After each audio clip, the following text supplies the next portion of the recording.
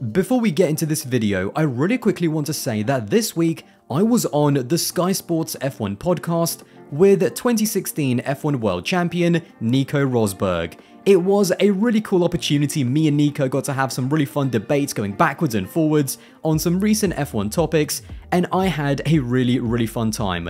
If you haven't already, then definitely go and check it out. Go show some love and support in the comments. I'd really appreciate it. I'll leave a link to it in the description box down below, and I also want to say a massive thank you to every single last one of you for watching and supporting my content, because without you, opportunities like this would not be possible.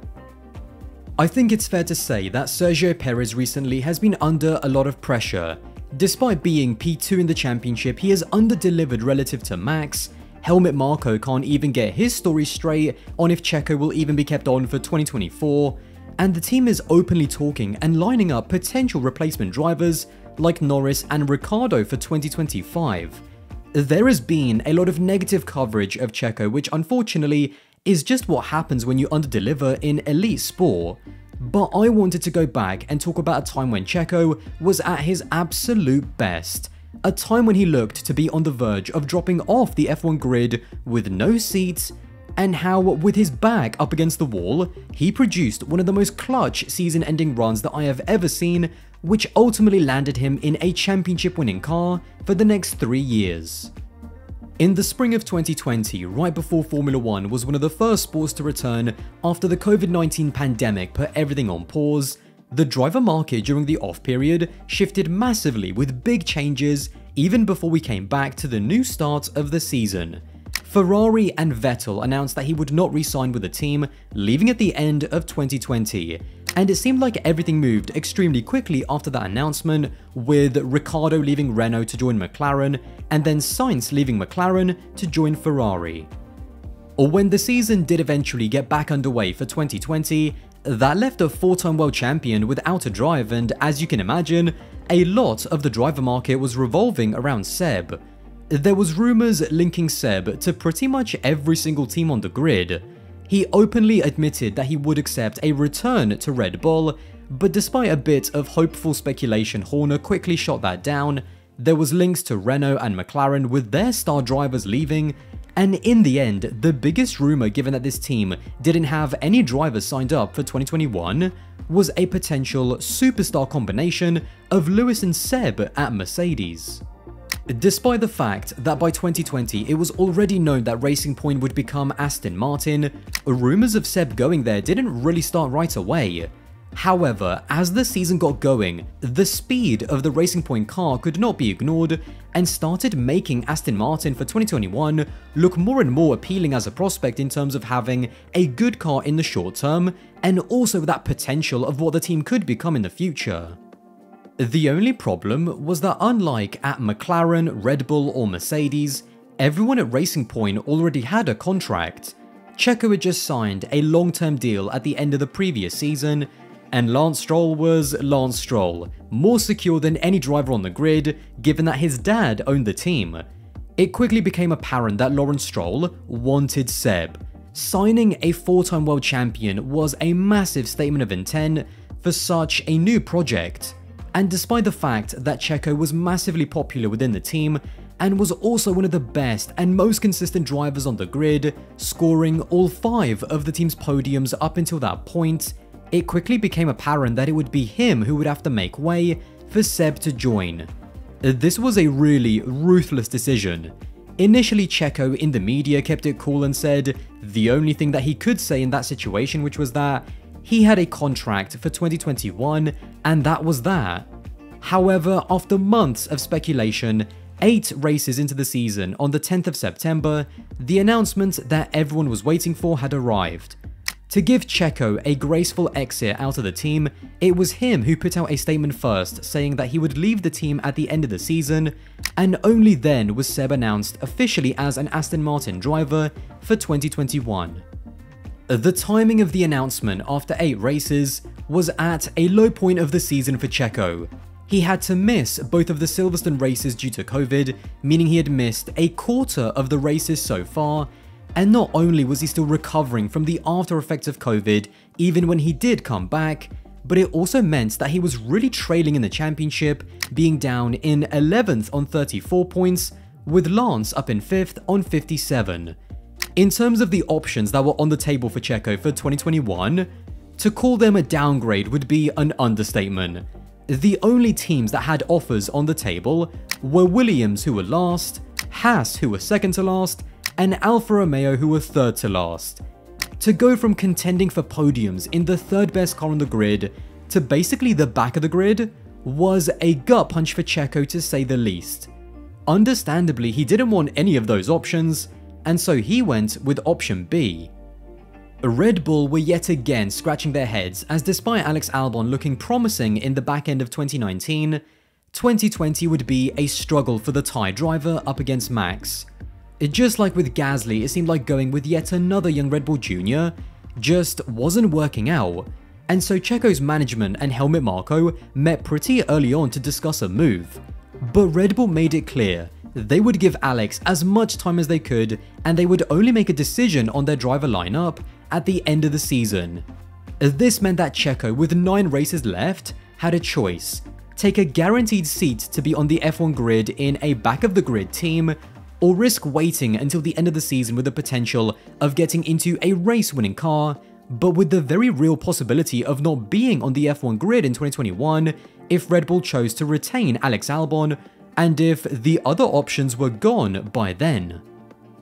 Starting from Mugello, he had 9 races left to prove his worth to Red Bull, with the full knowledge that if Red Bull had any doubts, his F1 career would come to an end in 2020. With his back up against the wall and his F1 future literally on the line, Sergio Perez went on one of the best runs that I have ever seen, given the pressure that he was under. Keep in mind, to give a little bit of context, in 2020, similar to 2023, we had a runaway dominant team in Mercedes. The difference was that in 2020, we also had a clear second best car on the grid, with Max in the Red Bull. This meant that unless something went wrong for Hamilton, Verstappen or Bottas, on most days, 4th was almost the best result that you could get. In the first 5 races since the announcement came that he would be dropped, he finished 5th, 4th, 4th, 7th, and 6th. Now, whilst you could make the argument that he wasn't the most impressive driver during this period, that consistency really got his season back on track, and it also gave him the confidence to have an even stronger finish.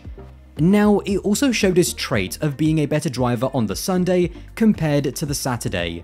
During this 5-race stretch, he finished ahead of where he qualified 4 out of the 5 times. Now, there is an argument to be made that on many occasions, he underdelivered in qualifying, but this has always been Checo's pattern throughout his career. He has never been a one-lap specialist, but he has always made up for it when it counts in the races.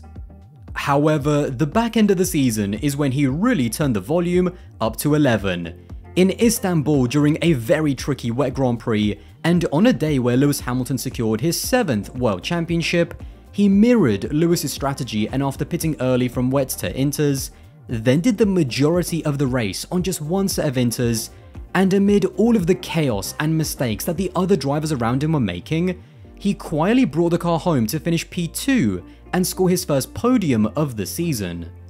The race after that in Bahrain, which of course is famous for that horrific fiery crash with Romain Grosjean, with 3 laps to go whilst running once again on the podium in P3, his engine decided to explode in a fiery blaze and robbed him of back-to-back podium finishes.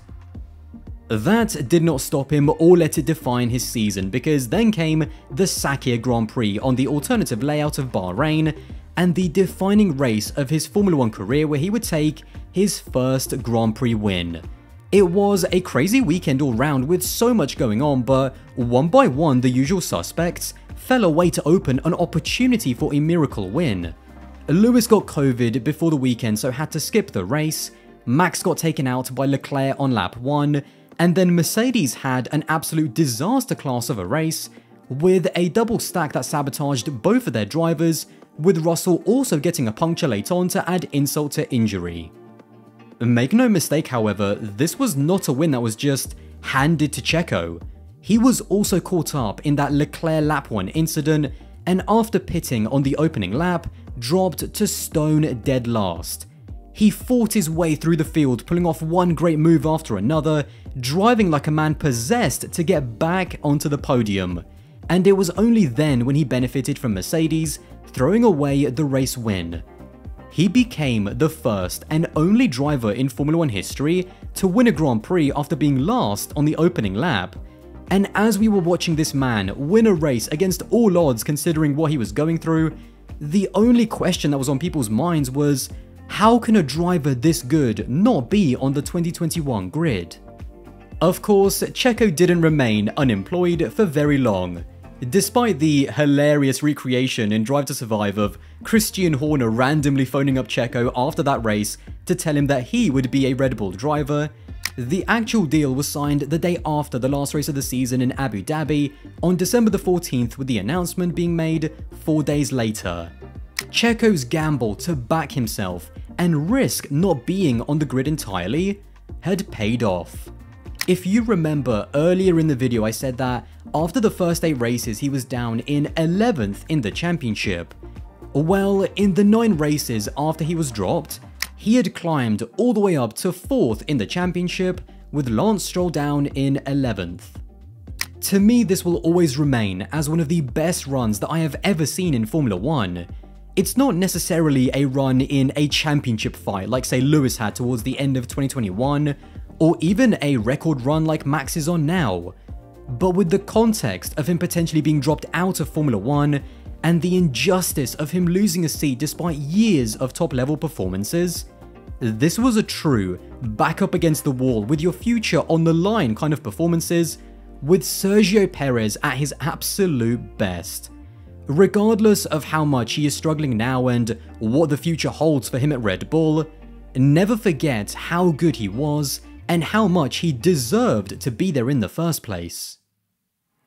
Well, there you have it. Once again, don't forget to check out the latest episode of the Sky Sports F1 podcast with me and Nico Rosberg, and again, go show some love and support in the comments of that video. And if you did enjoy this video, then don't forget to subscribe to the channel, that would be greatly appreciated, and I'll see you in the next one.